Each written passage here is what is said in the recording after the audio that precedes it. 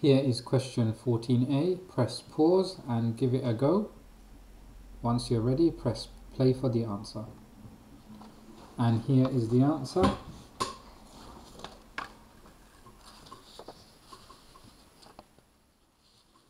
Three to 1 to 5, and you can see the method marks there. So how do we work this out? So let's go through the question. Write £4.20 to £1.40 to £7 in its simplest form. So first of all, let's change this to a whole number. So this can become, if I multiply this by 100, this can become 420.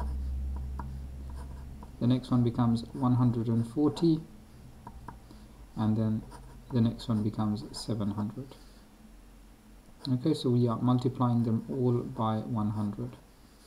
Now I can remove the pound sign, and now I keep dividing until I can no longer divide or simplify. So the first thing I recognize is I can divide by 10.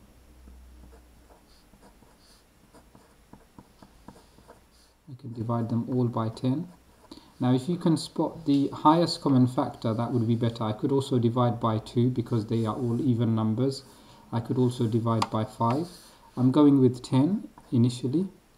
So 420 divided by 10 is 42, 14 and 70. Now I can spot that they're all even numbers, so I can now divide by another 2. So I'm going to be dividing by 2.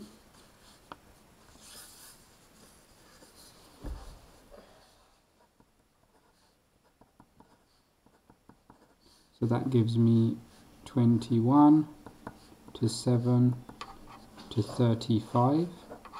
Now I look at these numbers. Is there a number that goes into all of them? 7. Does 7 go into 25? It does. Does 7 go into 35? It does. So I'm going to be dividing by 7.